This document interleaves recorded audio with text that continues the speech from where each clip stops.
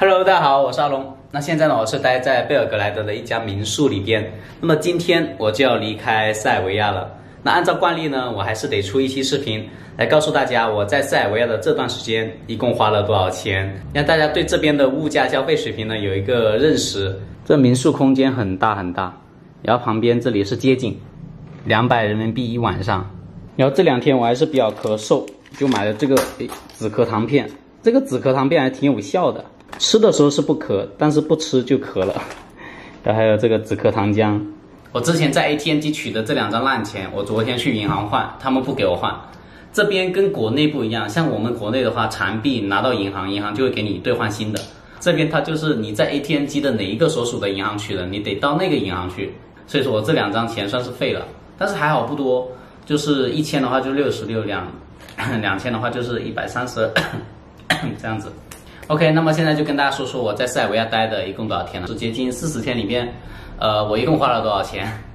其实40天里边呢，有7天是在黑山的，所以说单纯在塞尔维亚的时间是33天。那么我在塞尔维亚这33天一共是花了，我看一下数字啊，14596块钱人民币，这是人民币。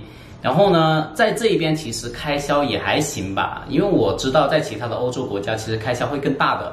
但是塞尔维亚其实还行，在塞尔维亚首都贝尔格莱德的市中心住宿呢，一般是到200多、300多人民币这样子一个晚上，就是比较一般，像我这样子比较一般的住宿啊。但如果你要住得好一点，可能就500-600这样子起了。然后吃饭的话呢，吃中餐，像我到那个旺角茶餐厅吃中餐，一餐的话大概是在60到70人民币这样子。但是如果你要吃当地的食物，如果你是下馆子的话，会贵一点。就是大概100多人民币，吃的住的就差不多是这样子。但是玩的话呢，塞尔维亚其实并没有特别多值得玩的地方啊，个人感觉并没有。但是如果你没有体验过欧洲的那种生活，那种慢生活的话，我觉得你很适合来这里去体验一下，因为旁边就是波黑嘛。除了塞尔维亚你玩了之后呢，还可以去波黑。但是如果你2个地方只能选一个的话，我推荐大家去波黑比较合适一点。塞尔维亚它并不是一个很大众的一个旅游国家。但是波黑的萨拉热窝呢，它是一个旅游城市，会更值得去探索一点。我也更喜欢萨拉热窝，说实在的。那么塞尔维亚还有波黑或者黑山这几个国家呢，巴尔干半岛这几个国家就可以连着一起逛一下了。然后打车的话呢，一般就是500、600、700蒂纳尔这样子，就一般1到3公里都是这个价格。OK， 以上就是我在塞尔维亚待了33天的一个总结，一个分享了。不知道大家还有没有什么疑问的？有的话呢，请在评论区点出，我会给大家回复的。那现在我要收拾东西，准备离开塞尔维亚，前往土耳其了。Thank you。现在离开贝尔格莱德，离开塞尔维亚了。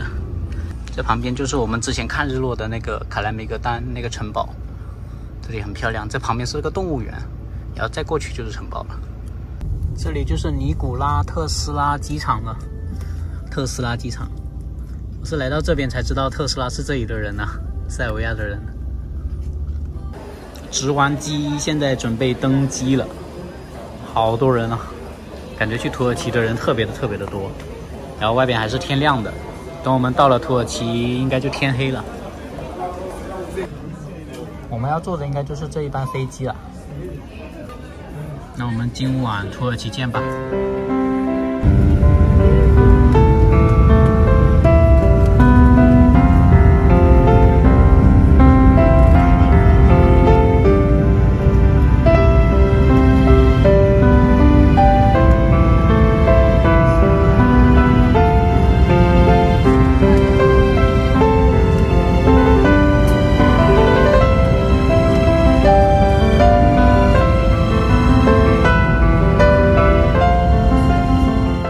到达土耳其啦！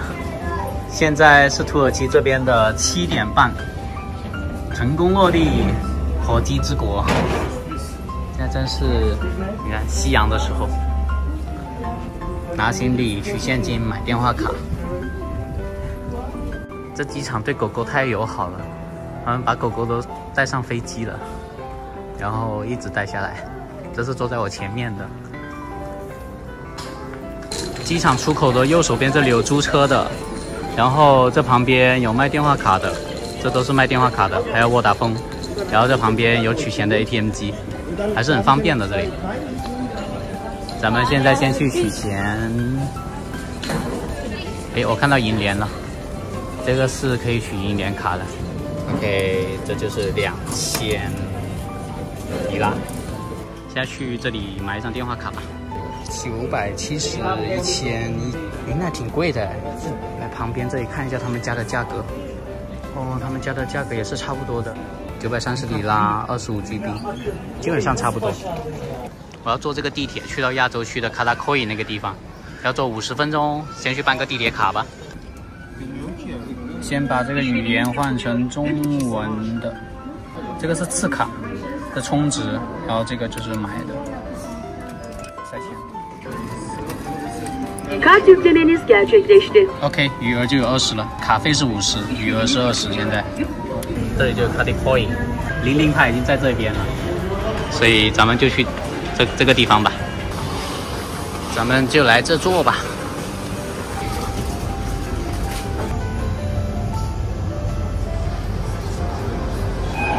我现在到了这个卡达科伊这个站，但是呢，我手机没电了，只有1%的电了，马上要关机了，所以呢，我得找个地方充电。没办法，我这个手机必须得有电，如果没有电的话，我出去导航不了的话，那我就跟瞎子一样到处乱走。希望这个是有用的吧，拯救一下我的手机。卧槽，这个地铁站那么随便的吗？狗狗就睡在这。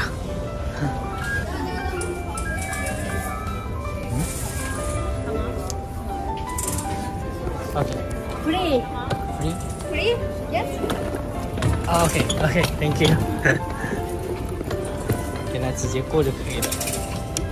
那个房东说他让他的朋友开个摩托车来接我，所以说待会儿我们就坐个摩托车过去吧。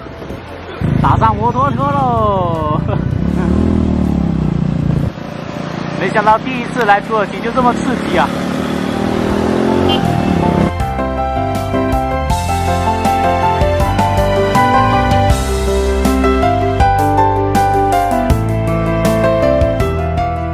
各位，现在我已经入住了我在伊斯坦布尔订的这个民宿了，3个晚上一共是450块钱这样子，150一个晚上人民币哈。除了阳台呢，这个房间还算可以，还蛮大的，我感觉。这个是洗手间，这个是厨房，这些冰箱啊什么都可以用的。哦，还有这个很大的一个客厅，然后这是工作台，可以在这里工作，真的很棒哎。OK， 我现在肚子有点饿，我得去找点东西吃了。先去马路边看看有什么好吃的，去看一下。我跟大家说一下如何申请这个土耳其的电子签证，很简单的，就输这个网址就可以了。输这个网址之后出来就是这样子，然后大家只需要填中国普通护照，就把这所有的个人信息都填进去之后，然后再付款就可以了。这个土耳其的电子签证十分的方便，你填完所有的信息，付完款之后，10分钟之内就能够收到它的这个电子签证了。然后付款60美金，支付宝付款。大家一定要记得啊，一定要用支付宝，因为我之前用信用卡支付失败，但是呢，他把这个钱给扣了。然后我就写那个邮件联系了他们，他们就把我这个电子签证最终给发到我的邮箱里面去。所以大家为了避免出现这个失败的情况呢，就不要用信用卡了，不然就像我这样子比较麻烦。那这个呢就是土耳其的电子签证，还是很简单的。我现在一个人出来大街上觅食，现在是晚上的12点，静悄悄的。刚刚找到有一家24小时营业的餐厅，咱们去看一下。我在这谷歌地图上找到一家小饭馆，餐饮馆子是这里吧？看看有什么吃的。哦，有这个鸡翅。And do you have a beef? Beef kebab? A beef? Do you know beef?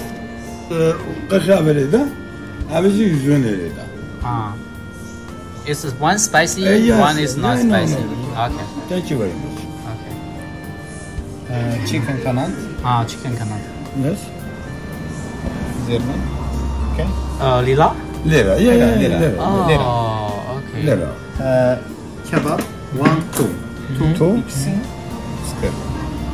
Oh, thank you. 这路边的苍蝇馆子，就在这里点了一串那个 kebab， 就是牛肉，然后还有一串就是烤鸡翅，然后他们就在那边烤。看看他这里的土耳其的这个烤肉怎么样？不过土耳其的烤肉挺出名的，应该味道还行，看看吧。哦 ，salad 啊 ，OK。啊 ，Thank you。他说这是不用钱的，咱们来尝一下他这个沙拉，就是各种青菜。哎呀，终于可以吃到菜叶子了。没啥味道哎，单纯的青菜，啥味道啥酱也没有，纯生吃。这是我的烤肉，待会就能吃了。Spicy, yes. 不要 spicy。咱们就不吃辣的，还有点咳嗽，不吃辣的。这个烤鸡翅，然后还有这个烤牛肉，尝一下。哦，这个是这是面包条是吧？还有这个应该是拌着肉吃的。汤的。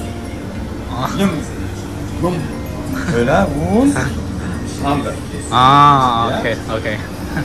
我也不明白是什么意思，反正他们就是煎的吧，反正是煎饼的意思吧，就夹着这个肉吃就是了。这个就是我在土耳其的第一餐啦，试一下，赶紧试一下。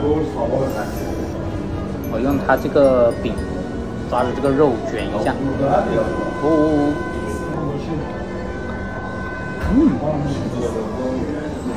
可以，但是烤的是很香的。可以，这烤鸡翅好吃，很好吃。我最喜欢吃的就是烤鸡翅了，很香。如果我再来的话，我就点这个烤鸡翅就可以了。烤鸡翅已经很多了，5个还是6个？现在我是在民宿这里吃早餐，这个房东呢给我做了一点点这个，是香肠。煎鸡蛋，然后还有泡了一杯咖啡，就这个泡的，很香哎，它这咖啡很香。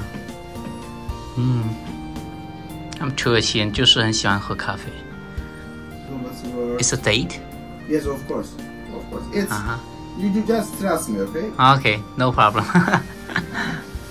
美好的一天就从房东的这一顿早餐开始啦。给大家看看外边的景色。这个是伊斯坦布尔城市的景色。这现在就和房东 Sabri 一起享用这个早餐。That's really nice of you to share this with me. Thank you so much. And also here's coffee. Let's enjoy it. Start the day. Yes. Thank you. Before? 这个是 Oli. Oli. Oli. So it's a sweet thing? Yeah, of course. No, not sweet. It's salty. Just one taste. Okay. Taste. 有点咸的。它这个不知道是什么东西，他们叫 Oli 这样一个东西，很咸的。Yes, it's the most special Turkish coffee in Turkey, and we sell all over the world. This coffee is a special thing, not the filter coffee. We just drink a small glasses, the special for Turkish coffee, and we cooked at these things. Yeah, in the stove. Yes. On the stove, yeah. Yes. Yeah, and like cook it 2 or 3 times, and then put it in the cup. Like that. Yes, something 2 or 3 times we cooked. It's very famous. We can sell all over the world, and US and Europeans will know.